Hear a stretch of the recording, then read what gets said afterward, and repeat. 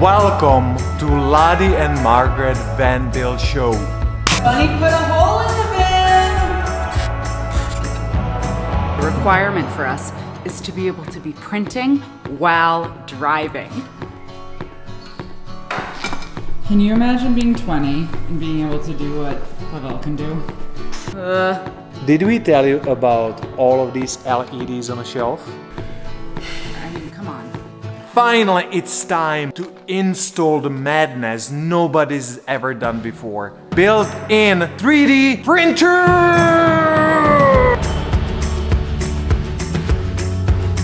Do you see the shelf on the top of the driver and passenger? We hate those plastic shelves that are originally in there. We again take a custom solution, whatever this needs, to make a nice enclosure for the 3D printer.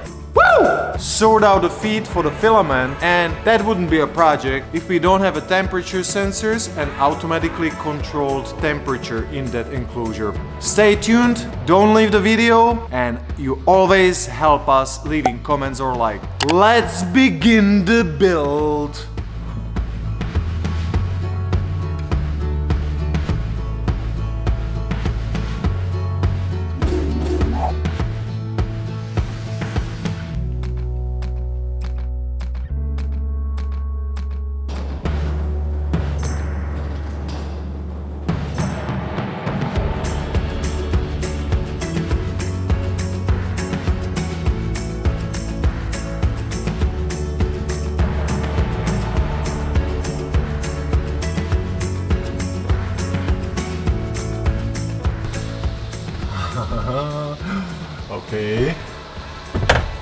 Okay, kind of even fits, but it doesn't really. I already see a few adjustments that I need to make in order to fit this in. I think we can make it work.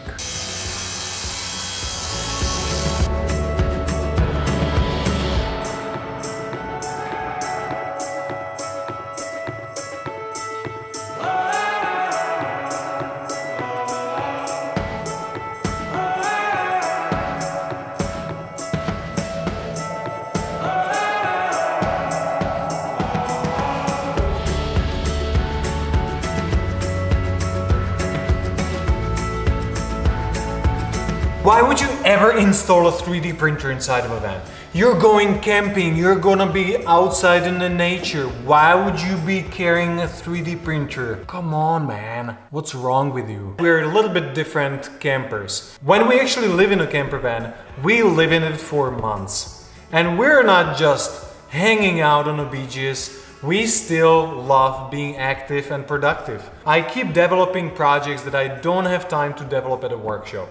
As an extra bonus, it's amazing we have a lot of 3D printed parts inside of a van, and we can just swap them anytime for something more convenient or something improved. We sorted it! We sorted it! Explain what we just decided. This is my limiter. That's the frame that we're not touching. But this whole thing is 3D printed on the wires. So I'm gonna take the screen with the controller out, run it on a panel here so I can control from the bottom too. Yes. And that gives me all of this extra space. Which is also great because when you're sitting here and you look up, you can see the full status of what's printing behind you. How these ideas just happen when you're actually on the project themselves. You can't think of something like that ahead of time. That's why we don't plan that much. We only plan functions and things that need to be ordered, but the rest goes right here, right now. I can find my way through the trees.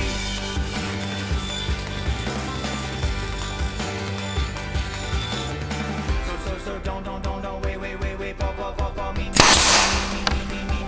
me to get home.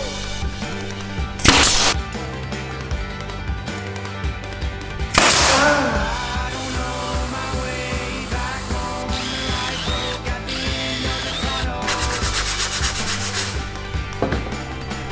Turned out pretty perfect. There you go. You know what is confidence good? To make a quick decisions. Confidence speeds it up. And then every time you make a mistake, it's never your fault. Yeah, because you blame me. You're distracting me! Bunny, can you clean up a little bit? All these small Yeah. pieces, sawdust. Clean up. I'll be kicking the lead.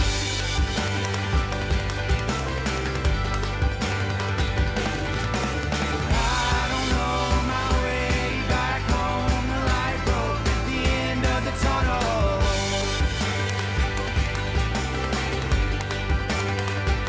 What does it even require 3D printer to be in there? 3D printer needs to be enclosed to have consistent printing environment. The enclosure needs to be ventilated. We need to be storing filaments somewhere. It needs to be well attached so it doesn't jump out when we brake hard. There's so many things, and as soon as we sort out what we want, how to actually execute these projects, that's when it becomes really complicated.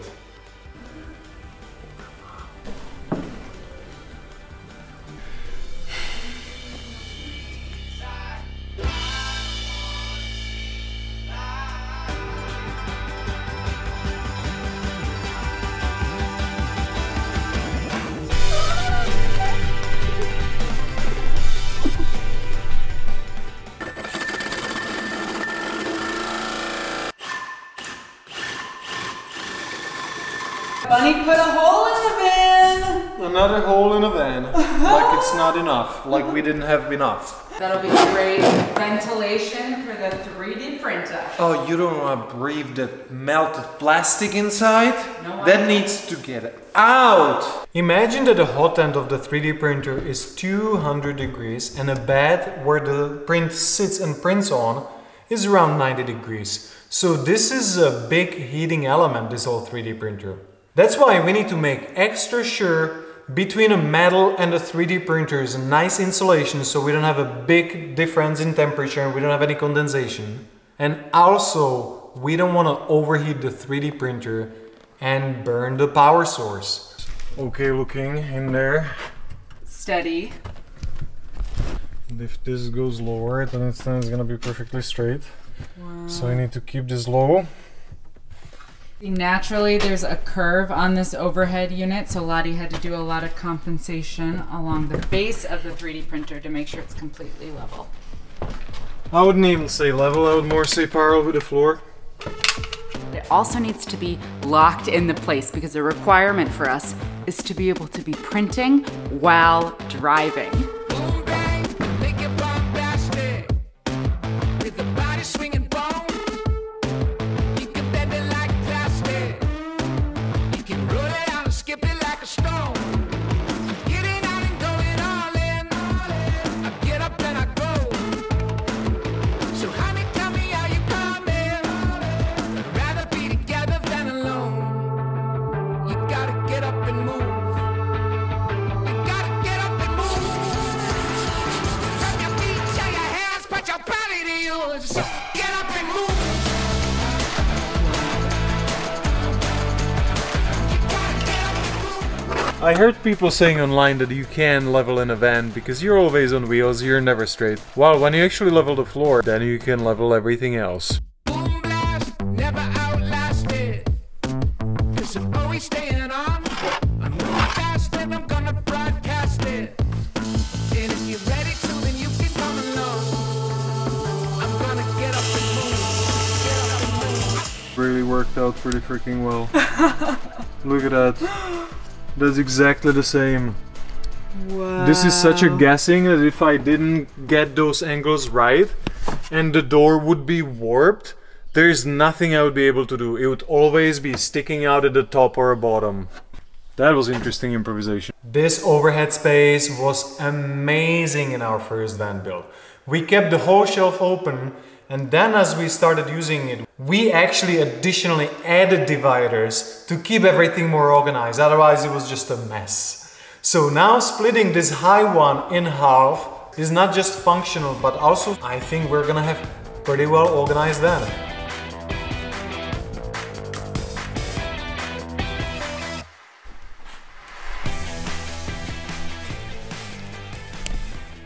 We have a nice lip just to prevent some slipping away when accelerating, when going aggressively. And then look at that, we have a nice 45-degree angle for LED. Did we tell you about all of these LEDs on a shelf? Well, stay tuned because we're gonna be mounting them soon. Woo! One hole for intake, one hole for outtake.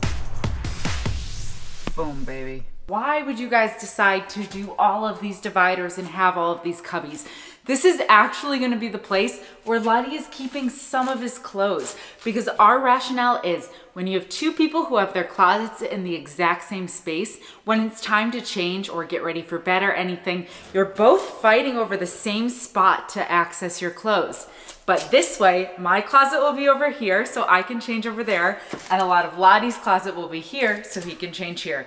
And we can do it at the same time without bumping into each other.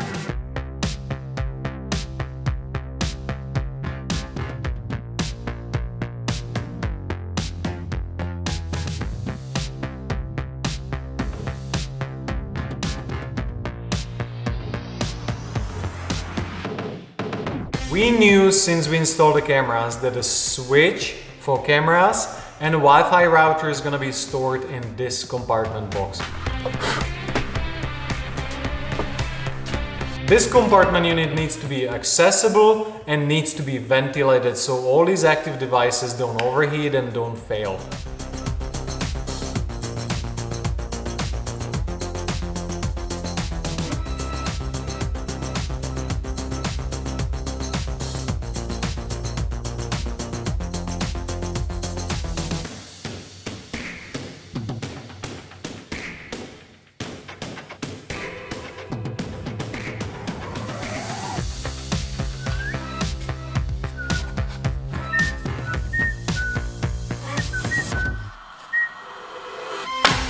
What are your thoughts like, you know? The door that gets us to this compartment box is held on a 3D printed hinges, and we also have a bracket with a magnet. So we're gonna just pull a strip of fabric down off the magnet, swivels down on a hinge, do the maintenance, replace or check or restart, and back on a magnet. So all of these things, not time consuming, but it's always 10 minutes there, 10 minutes there to model and print.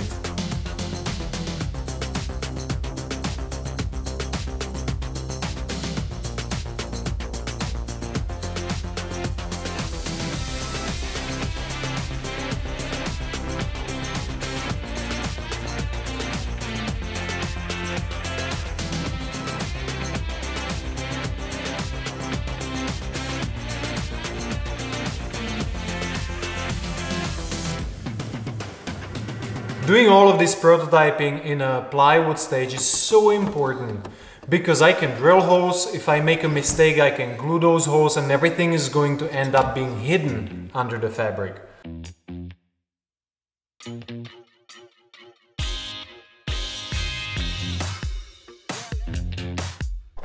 Hey Bunny, what can you tell us about your 3D printing experience and what filaments you use? Oh, there's a lot of things about 3D printing. I actually was approached by Prusa and I was just at the beginning of developing Cyberbike. So I modeled day and night, researched videos how to do that. And now I feel really comfortable to be pulling anything pretty quickly. So this is a magnetic door with imprinted hinges. This is a cabinet maker joint that you essentially take these two parts, slide them into each other. That is amazing that you are joining the 3D printing with like the old school wood joinery techniques. I mean, why would you change something which is tried and true for centuries? I mainly use PTG filaments because they're just overall pretty easy, practical, hard, high resistance temperatures. And for outside use, I usually use ASA because it's a UV resistant and it's just gonna last much longer outside. The reason this needs to be able to flap down is so the 3D printer is really easy to remove, to do maintenance on, to deal with the spools, the filament. This will give everybody much easier access. While this driver's side shelf, we knew from experience that this was the least used space because it was just so difficult to reach. It's this dark corner, so we only kept really passive boxes there. I'm so happy we were able to fit 4 filament spools in this single enclosure. They don't have to be stored anywhere else. I can just have them all in one box. They're gonna be nicely dry and I can be carrying with us all the colors we want. That means probably 2 filaments black, 1 orange and 1 teal.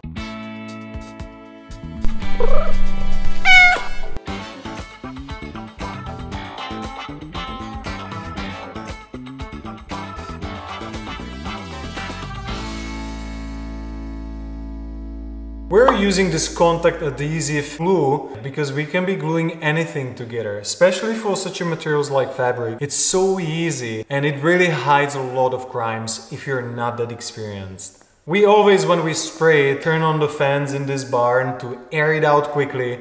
It's not a health concern at all because it's commonly used in cabinet making and we all have it in interiors.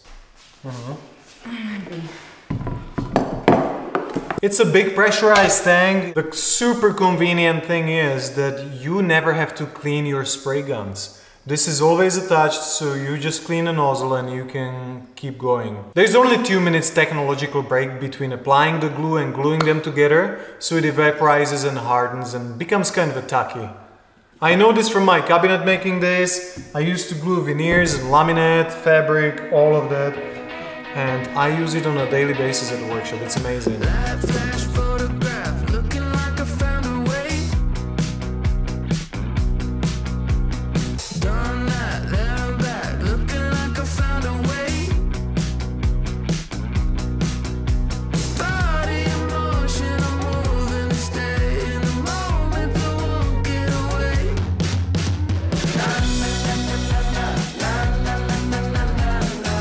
Lights on, back up and running. Right on, back up and running. This level of sophistication seems to need more than 2 people. So we are bringing on board our apprentice Pavel.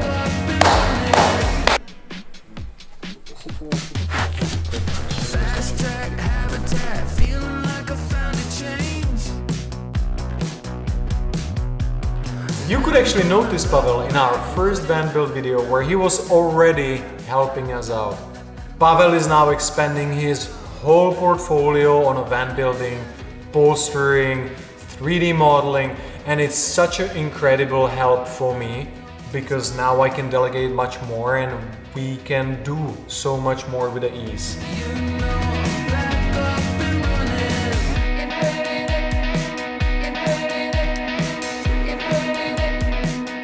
We're working as a bigger team with Margaret and Pavel, and 3 people seem to make a big difference.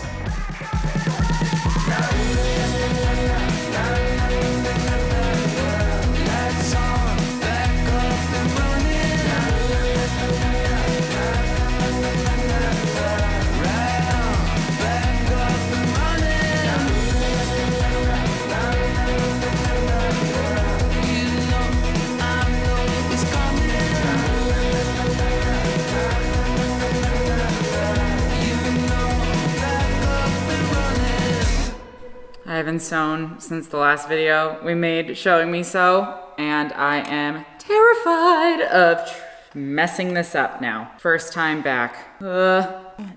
Okay. Now we remember. Muscle memory is important. It's not there yet. Nope. You got it. I know you got it. Go.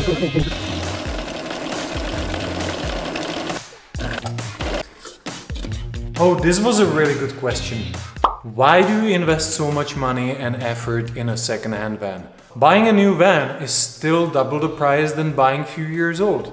And to me, this slightly used van is better value than getting a new one because of that massive loss of money. We hope the van will last a decade at least, Once it's kind of no longer viable, we either sell it or we could convert it into a stationary living space on this land, you know, build a covering around it so it can still be a tiny home on this tiny house homestead. Why don't you wait for electric one? Well, I thought about it a lot, and I actually think electric doesn't mean better, because for this particular purpose of us doing a 10-hour drive to quickly get to interesting location, spend there 2 weeks and quickly go back would mean pretty big hassle with charging. Such an easy transport would take 2 days, because that amount of weight, 3.5 ton, is a big drag. I think that would be for much smaller radius of exploring than this. This way you just stop for 10 minutes, get diesel and keep going. This time, in this case, I would give it to diesel still, instead of electric van.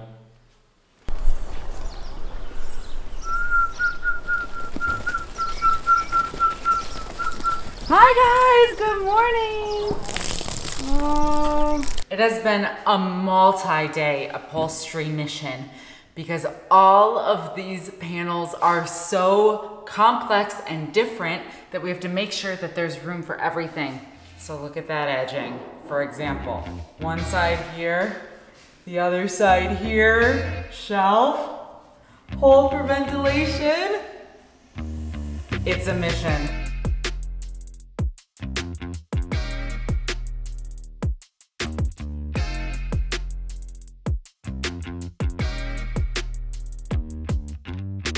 You don't want to see screws anywhere. You don't want to be rough and screwing massive brackets. So I had to start 3D printing small little brackets that are pretty unintrusive for the to the eye. There is so many little pieces that I used only once, like these simple magnet holder brackets. There is a hinge I had to print 3 times to always adjust some measurements.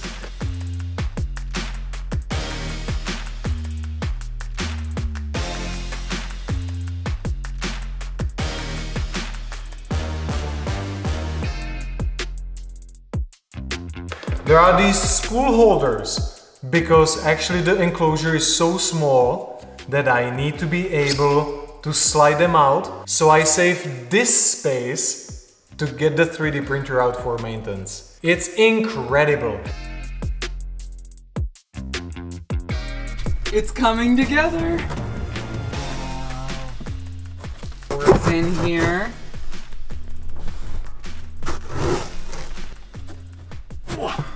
Nice.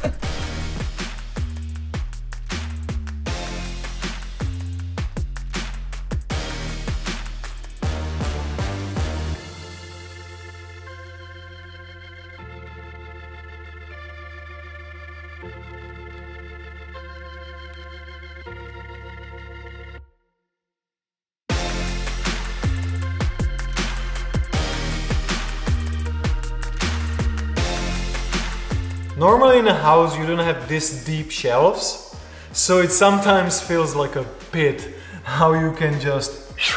So we know we need lights inside.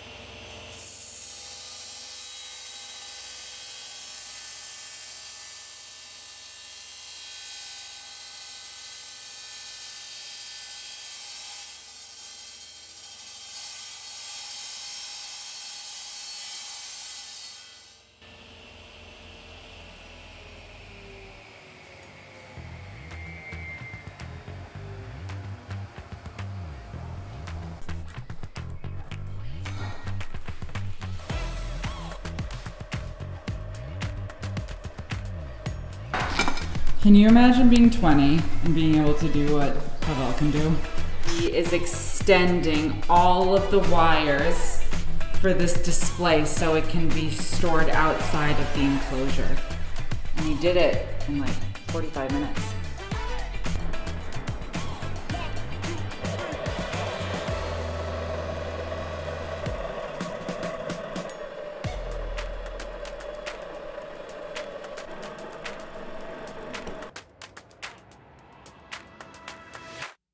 that, finally. Finally the assembly. I have acrylic door template, everything fits. Now just position the hinges properly and we might be able to finish the enclosure. Wow. Wow.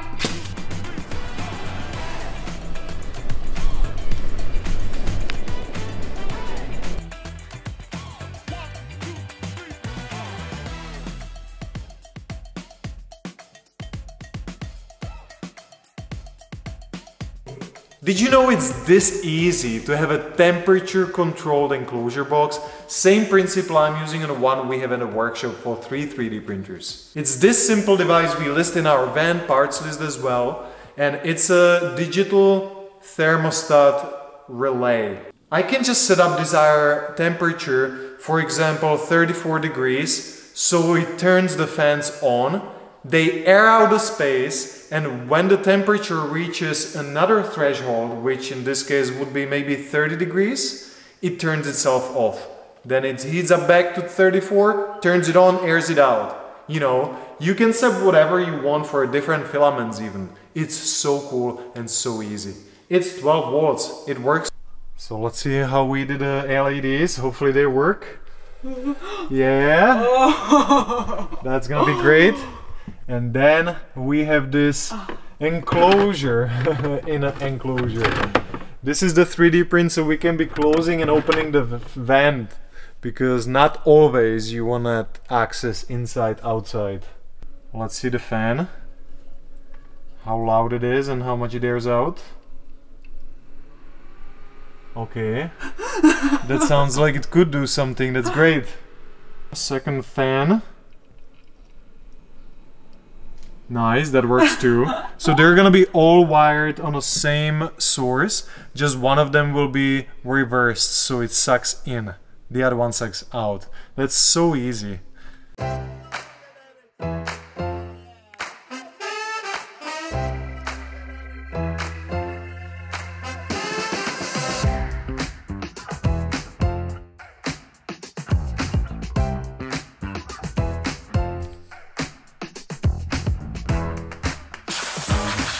Cable extended, that's great. We can have external display now.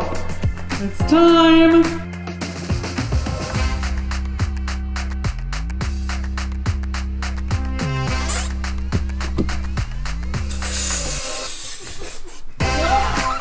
What? Display extension, hopefully that's gonna work out well. And display is gonna be mounted right here on this panel. This is going to be like a charging dock and a laptop holder and a bunch of other stuff, but that's gonna be in one of the future videos. Should we try turning the printer on? Yes, yes please. Ah! You said that.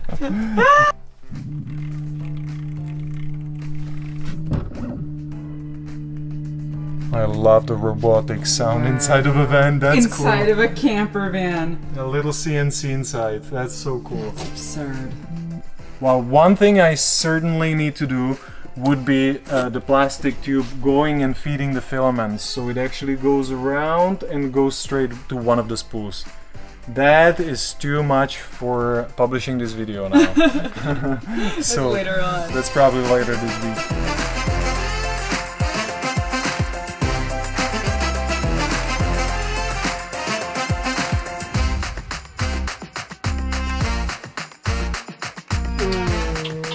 It's possible and it's finished. Now look at that. This is ready. This is a shelving. It feels like ready to move in. We just love throwing out all of these ideas. Like, imagination has no limit. But then when it comes to reality, to do it right, it does take some time. And I hope we will be able to publish these types of videos and create these types of sophisticated projects more regularly with Pavel. He the best! Wow! We loved answering your questions during this video, and we want to continue to do that. Let us know what you're interested in and your questions, because it helps us see what you are interested in, and then we have a fun answering your questions and your concerns. Ooh, oh, one of the other questions was, are we still doing the apartment and the container home? The answer is yes. It's just kind of caught up with some approvals, which are not the most fun, but we are continuing to work our butts off on the land. Thank you so much for watching, and we'll see you in the next one. See you next one. See the compilation of the land development. Da da da da da da.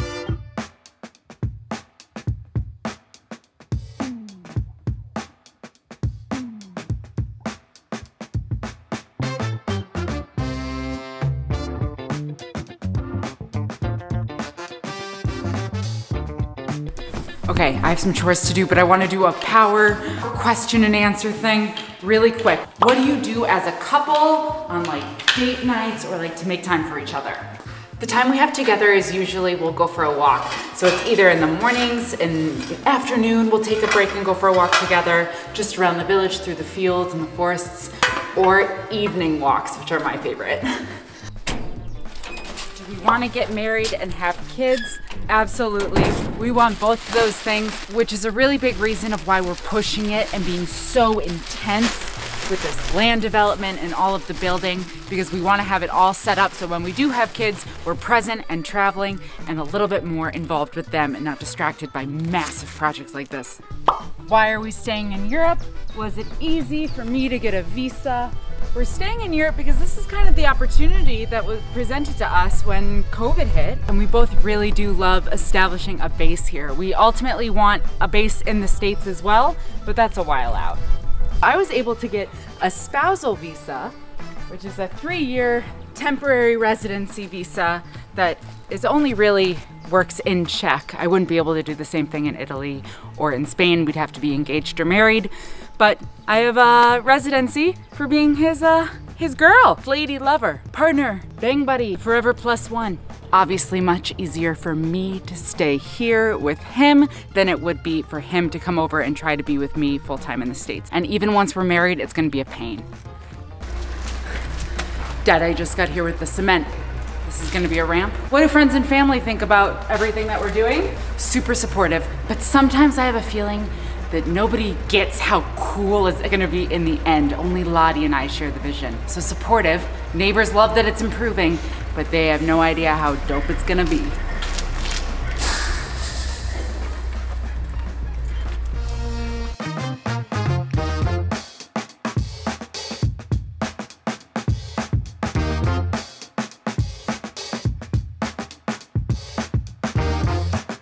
On a more serious note, I've been dealing with 2 really aggressive stalkers lately, and it's been really difficult on the day-to-day to put up with.